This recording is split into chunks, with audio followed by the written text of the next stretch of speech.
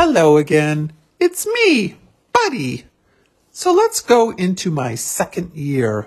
Still living outdoors, but after my surgery.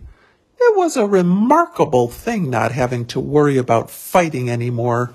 Other cats would just look at me if they came into the yard and walk away.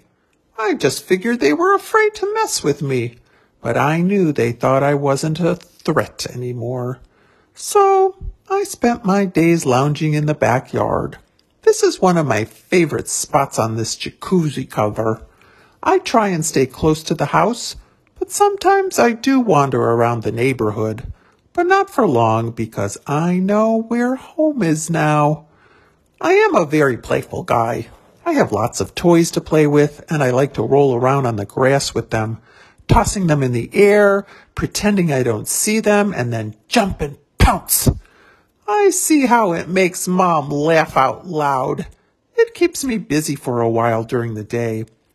Mom still feeds me outside, but makes sure I'm around until she puts the food out, so I know pretty much when to show up. I still don't let her touch me, though.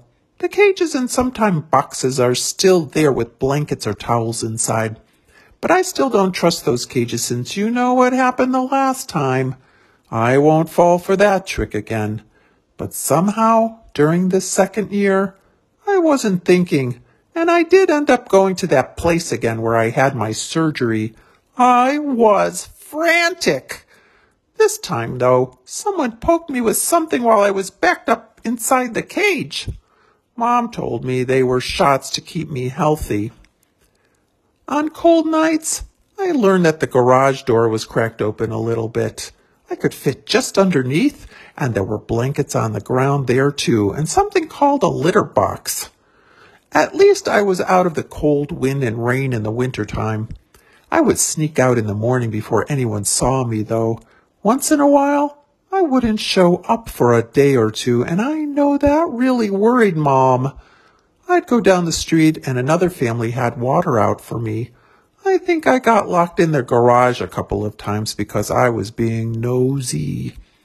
As they say, cats are a very curious creature.